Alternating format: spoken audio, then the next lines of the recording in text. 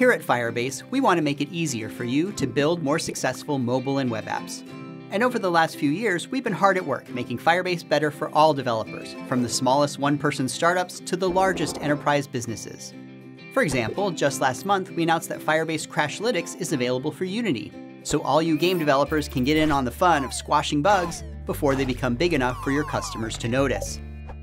MLKit added a number of new features, including the Smart Reply API, which can come up with helpful reply suggestions based on your conversation history.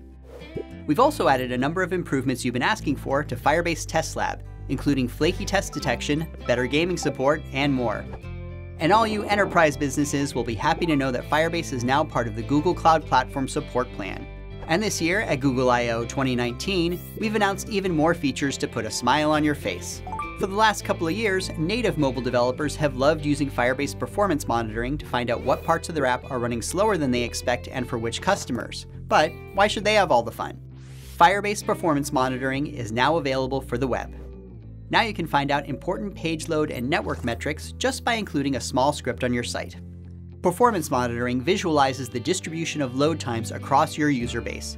You can drill into the distribution by browser, region, device type, and more, so you can see exactly which customers are having a great experience with your website and which ones aren't.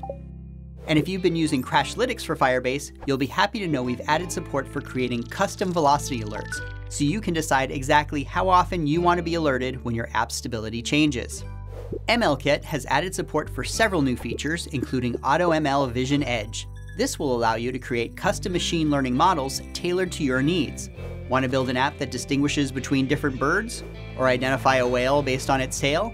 Just upload your training data to the Firebase console, and we can use Google's powerful AutoML technology to build a custom machine learning model for you to run locally on your user's device. Over in Firebase Hosting, we've added support for Cloud Run, which combines Firebase Hosting's global CDN and caching features with Cloud Run's fully managed stateless containers, making it easy for you to add performant server-side rendering for your websites in just about any language you want, without ever having to stand up or manage a server of your own. We've built a brand new emulator for Cloud Functions for Firebase that can communicate with both the real-time database and Cloud Firestore emulators. So if you want to build a function that listens to a Cloud Firestore document, performs some logic, and then writes changes back to Cloud Firestore, you can develop and test that entire flow locally for much faster development.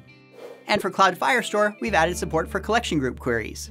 This allows you to search for fields across all collections of the same name, no matter where they are in the database. And that means it's easier to organize your data in a way that makes sense to you, while still being able to search for the documents you want. In the analytics world, we've added more features to dynamic audiences with a brand new audience builder. This will let you create more sophisticated and finely tuned groups of users, or audiences, so you can better optimize their experience and keep them happier and coming back to your app. We've also combined analytics data with the power of Google's machine learning to create custom reporting insights for analytics, which will tell you about unusual trends in your app as they happen. But of course, we're not done. Now that Google I/O is over, we'll be hard at work.